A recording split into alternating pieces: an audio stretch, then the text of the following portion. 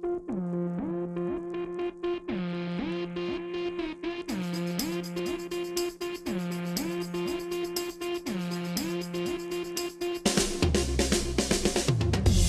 style, I think, is a little bit of European, very close to the body. In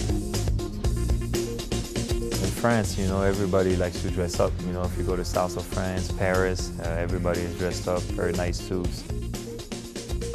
So growing up, obviously, you learn about all that, and it helps you, you know, how to dress.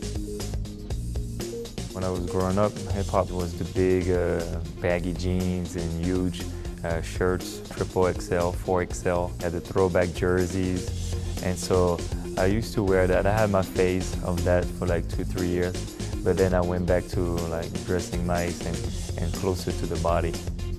If I had to choose one, Kanye is always like in top of the game.